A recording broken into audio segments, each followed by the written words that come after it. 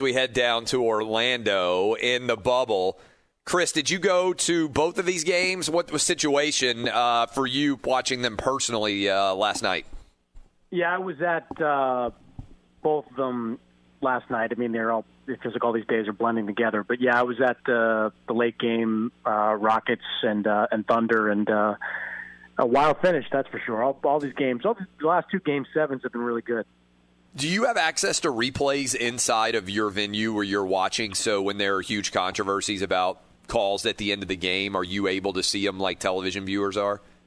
Yeah, there's a big screen right behind us that shows the TV replay and another one right in front of us so we can see it. And it's funny, there's also the basically the NBA's head of officiating sits right in front of us. We don't talk to him, right in that moment. We can kind of see his reaction as well. All right, so what did you think of the in-game scenarios, which obviously are stealing away almost all of the attention? Let's start with the end of the game again between the Heat and the Bucks. What happened? Did they get it right or wrong? I think by the letter of the law, they probably got it right. There'll be a last 2 minutes report that comes out later on this afternoon that they'll clarify whether the calls are right or wrong. But I do think the eyeball test says they got him right.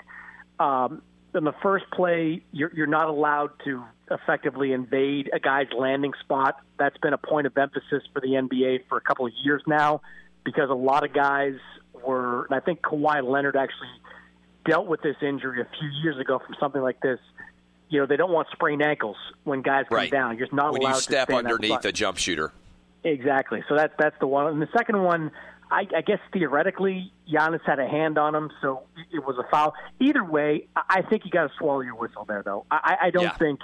I think in those situations, you can't be the reason that this game or how this game was decided. So even though it's probably going to come out later where the NBA says, well, the referees are right, I don't think that you make those calls in that moment. One of the things that the NBA gets a reputation for, more than almost any other league, is the makeup call.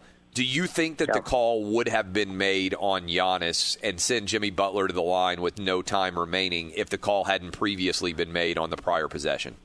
Hey, it's a good question because it was the exact same referee that made that call. And, I question, and this happened a couple of times in the Rockets and Thunder game, I question when there's another referee that has better position, and there was in that moment, one staring right at that play, I question why the far side referee makes that call. I mean, I think in that situation, if the referee baseline had made that call, you say, okay, this guy is quite literally staring at something 5 feet in front of him. But when the other referee is 20 feet away or more, it just that doesn't sit right that he makes that call. So I think that's a fair question. I don't know if I believe – I think the makeup call was definitely around like 20 years ago. I mean, that was, when you had some older referees from a different era. I think it was around. This one felt a little makeup call-y, I guess, for lack of a better phrase, and it turned out that way. We have two 2-0 series right now in the East, and I'm going to get to the West in a second. And you have the Heat up 2-0, and you also have the Celtics up 2-0. Will both of those teams, in your mind, win the series? I think they both win. How they win remains to be seen. I mean, I think Toronto's mentally tough enough to bounce back from a 2-0 deficit. And one of the things I've been writing about for the last month has been the impact of Kawhi Leonard still on these Raptors. Kawhi's mental toughness and his ability to shake off losses lingers with this team still. I mean, this is still a lot of the same players on that roster that won a championship last year. And those players remember going down 0-2 to Milwaukee in the conference finals and shaking it off and winning that series. So I think the Raptors can shake off what Boston did to them in the first couple of games. I still think the Celtics are a nightmare matchup for them. They've got about four guys that can put 20-plus on you any given night, and that's just – it's not a great matchup. Plus, Pascal Siakam is having just a bad restart. Not just a bad series, but a bad NBA restart, and that's a problem for the Raptors. I'm not so sure about Milwaukee. I mean, it's another bad matchup with Miami, but Miami is just so much more mentally tough, I think, than Milwaukee. And if you watch that game, you can see the imprint of coaching Like, I think Eric Spoelstra is having an incredible coaching series. I mean, what he's doing in that series, he's pushing all the right buttons, and it seems like Miami, for 2 games, has been a step ahead of Milwaukee, and I'm not sure that changes as this series progresses. So I think Toronto's got a better chance to win, but I think both these teams up 2-zip win the series. Let's go to the Western Conference. Let's go to the end of that game scenario last night. First of all, what is Steven Adams doing on the court at all if they're not willing to throw into – I don't know if you saw it, like watching live. Yeah. I was like, oh, my God, I don't care what play you design. Steven Adams basically had his defender, who he had about a half a foot on his hip, and they were giving him a clear path to the basket. To me, there's an easy inbounds pass there to a big man, and he's either going to get fouled or he's going to dunk. He may score and get fouled, in which case you could win the game. Yet the Thunder have to take a timeout. Then they end up inbounding the ball to him at the three-point line, going away from the bucket where he has absolutely no chance. What happened down the stretch? What did you see in this game? And what's the lasting significance of it? I mean, not great. Not a great play call. Awful execution. And on that particular sequence that you're talking about, 2 major problems with it that you have to remedy in those situations. One is the bounds guy can't be a second-year guard. Like, no matter how good Shai Gilgeous-Alexander is, you have to have a veteran player in that spot so he can kind of go, like, to use a football analogy, to kind of go through his progressions. Like, you've got to look and see that the initial guy you're supposed to go to isn't there, and then turn and look for Steven Adams in that spot. The other thing, Adams didn't do a great job making himself available either. Like, Adams kind of sort of stood there, acting like a decoy. If he had just kind of bodied up, P.J. Tucker and extended his arm and called for the ball, you might have had Gilgeous-Alexander notice him and make that pass in that moment. But, I mean, that was bad because you're right. I mean, if you just lead Adams enough, you're going to get on the ball. It's either going to be a dunk or a foul. And I think there was enough time with 1.1 seconds on the clock for him to catch, gather, and dunk. And that was a blown play. And then to even, I mean, why inbound it to anybody at all if they're going to throw the ball to him in that play? I don't know how after Chris Paul had a triple-double and led that team back in the fourth quarter, you have multiple chances to get him the ball at the end of the game and he doesn't touch it. I mean, that was a little bit crazy. You got to win, live or die with a Chris Paul jump shot, and that was bad. My bigger takeaway, though, broader takeaway, is that, I mean, you just saw the Rockets franchise life flash before your eyes on that possession. I mean, they lose that game, and half that team and maybe the coaching staff are just not bothered to get on the plane coming back, because I think Tillman Fertitta would have just let them all go at one point. I mean, it's they quite literally salvaged the franchise, or at least the way it's currently constituted with that win last night. All right, so now we've got the Lakers and we've got the Clippers, who are favorites to win over the Nuggets and over the Houston Rockets.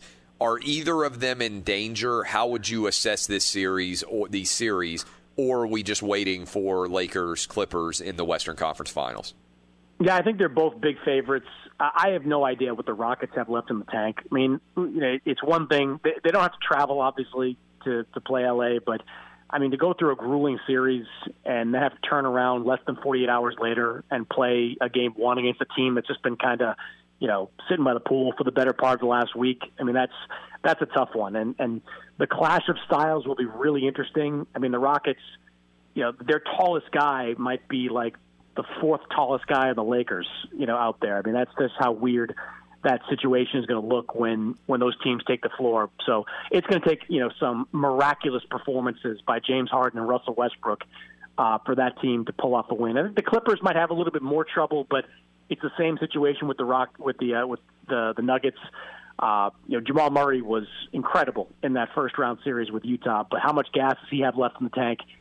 Turning around less than 48 hours later. I mean, I was at the Nuggets practice yesterday. They were openly grumbling about that, that how the NBA is going to put them in a position where, they play a game 7 and then 2 days later they're playing in game 1. And I don't know. I don't know how much they have left, but I think they've got more depth and they've got more overall talent than Houston does to maybe throw some things at the Clippers that could be a problem for them, especially in that front court with Nikola Jokic there. But I think it's pretty safe to say that those two, the Clippers and Lakers, are big favorites, and we'll have the proverbial hallway series down in Orlando in a couple of weeks. What would happen if the Eastern Conference continues to roll like it is right now, right? We got two teams up 2-0, and let's say you ended up with a double sweep. Would they go ahead and start the Eastern Conference Finals, or would they let those guys cool their heels for potentially a week or so while they allow the Western Conference to catch up? Because you could end up, let's say one of these Western Conference series goes 6 or 7 games, given the fact that they're starting later. I mean, you could have a situation where there's a week where the Eastern Conference doesn't have anything to do. Yeah, I mean, it's a good question, and I've asked sort of something similar. I haven't gotten a direct answer yet, but one thing I know about the NBA scheduling here is they want to get the hell out of here. And if they have an opportunity to start a series, I mean, look, Boston-Toronto is going into Game 3. We just had 2 Game 7s and just the last couple of days. So I think if both these teams, take care of their business, there won't be any more than 3 or 4 days in between the start of their Game 1. So it could lead to a potential, week plus sitting out before the finals. But I get the sense that if there's an opportunity to get the ball moving here with those two teams, the NBA is going to do it. Last question for you. Any lasting impact from the boycott you're in the bubble down there? Do you think there's any chance that the season gets shut down again, or has that now been rectified at least for the remainder of this year? Yeah, I think it's been rectified for this year. And, one of the things that several players have told me is that, the things that they got from the NBA owners, specifically this sort of coalition that they're putting together to address some player issues now and moving forward, that was basically the stopgap here that prevents, if something like this happens again, it's not going to stop the game, because they've, theoretically achieved what they want to achieve in getting some of those concessions from owners, and they're able to it won't affect the rest of the season if they decide to do it this way. I mean, I think I've often said, and I've written this, so I mean, I'm not sure the owners are the right people to turn this situation. I mean, I don't think it's necessarily the owner's job to do everything that a player wants you to do, but I think the owners were kind of the bigger man in some of these situations where they said, all right, we understand players want more. We have a little bit more we can give, and let's decide that we're going to give it. So the players got what they asked for, and I think that no matter what happens in the next month or so, I don't think that we'll see any kind of work stoppage again. Appreciate it, my man. We'll talk to you next week, and enjoy your time in the bubble. How much longer in the bubble?